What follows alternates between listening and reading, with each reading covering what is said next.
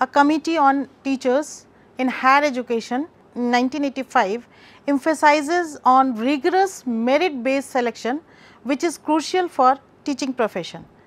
And it says that education system should not be fragmented on the basis of language, region, caste and religion, and teachers should be given a place of honor. They should be provided with good salary and prospects of good career development. Work and accountability from teachers and higher education institutions management must be demanded. In 1968, an education policy came out, and this national policy of 1968 marked a significant step in the history of education in post-independence India. It aimed to promote national progress, a sense of common citizenship and culture, and to strengthen national integration.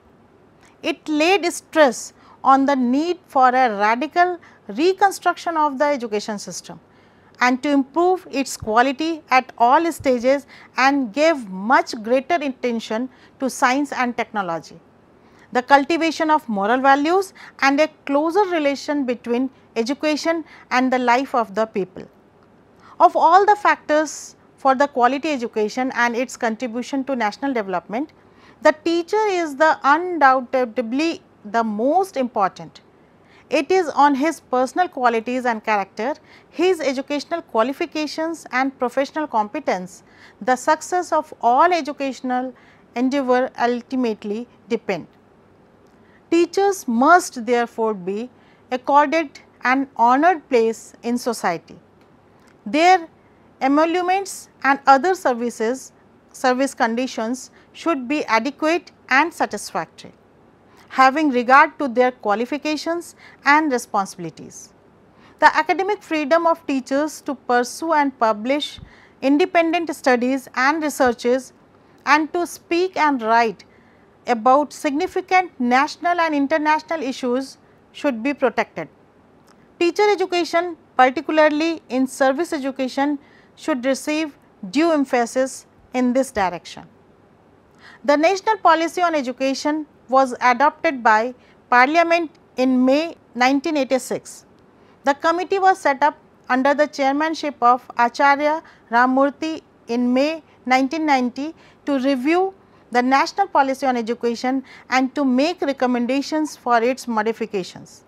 That committee submitted its report in December 1990. At the request of the Central Advisory Board of Education, a committee was set up in July 1991 under the chairmanship of Sri N.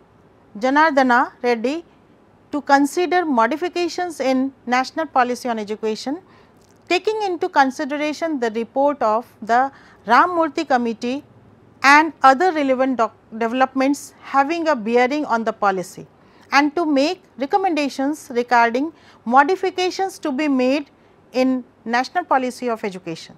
This committee submitted its report in January 1992.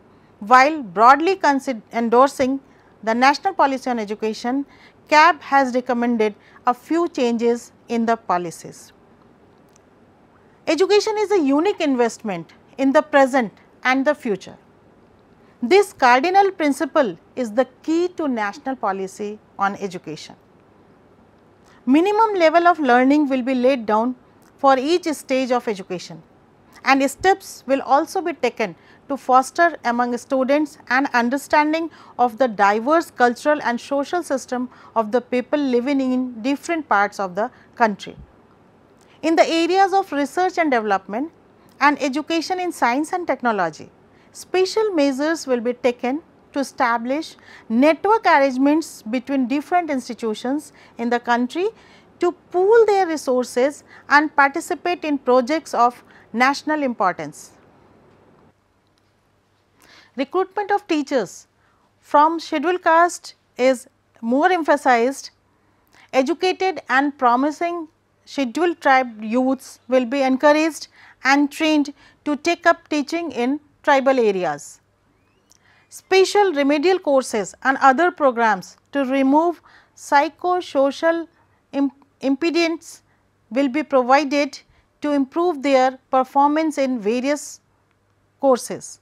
Special emphasis will be laid on organization of employment or self-employment oriented and need and interest based vocational and skill training programs. They explained the present situation of higher education at that time. So, the NP 1986 it says that we have a large system of higher education, but the developments in the field have been extremely uneven. The facilities provided in universities and colleges vary widely. The courses offered by the universities have not been reorganized to meet the demands of the time. Their relevance and utility are constantly questioned. The credibility of the evaluation system is being eroded. The university system should have the freedom and responsibility to innovate in teaching and research. The emphasis on autonomy of colleges and departments, provision of means to interact across boundaries of institutions and funding agencies, better infrastructure, more rationalized funding for research, integration of teaching, search and evaluation, and the pedagogy, the methods of teaching, all these reflect this major concern. The National Policy on Education visualizes that higher education should become dynamic as never before.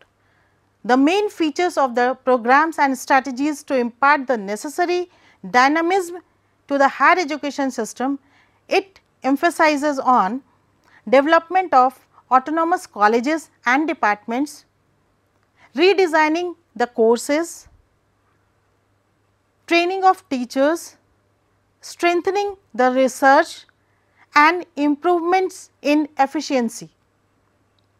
To frame guidelines and pattern of assistance including the extent of academic, administrative and financial freedom and the corresponding responsibilities developing on the autonomous colleges, their management structures including provisions for safeguarding the interest of teachers, etc.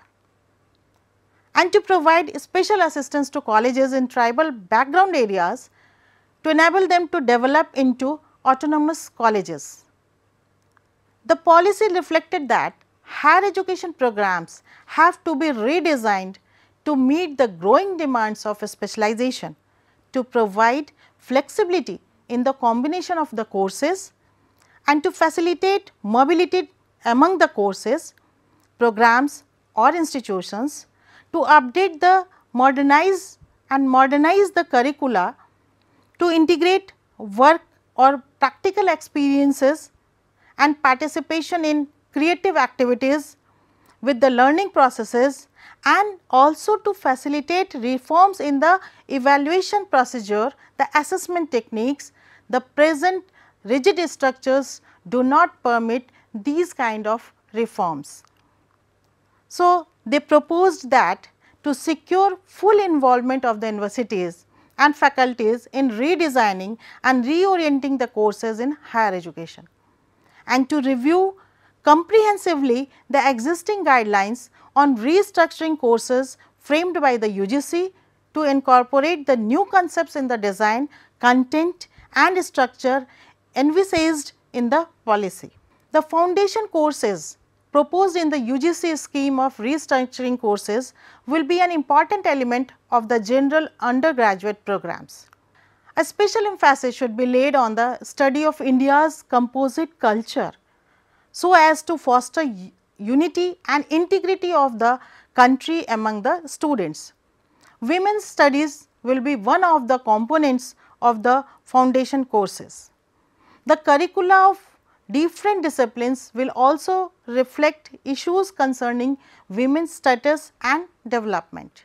To reorganize the board of studies in the universities to facilitate redesigning of courses and to promote interdisciplinary programs and interfaces with employment has been emphasized in the field of higher education by this policy, and to make provision for academic recognition, credit for participation in creative activities like NSS, NCC, sports, games, etc., and to organize regional or national seminars to generate enthusiasm in the commitment to the new design of courses. Flexibility in the combination and the modular structure, accumulation of the credits, etc., and also to link development grants to universities with the willingness and interest to reorganization of courses and commitment to innovation as a continuing effort. The number of curriculum development centers set up by the UGC, which was 24 at that time, will be increased and their work will be oriented to the design visualized in the policy. The International Center of Science and Technology Education may be utilized to coordinate and develop curricula in the field of science and technology, and the material will be made available as multimedia packages. Autonomous colleges and autonomous departments will be major instruments in promoting the redesign of the courses. The college development councils should be set up, and that will encourage local initiative in the design of courses, especially the application oriented component and strengthening of the linkages.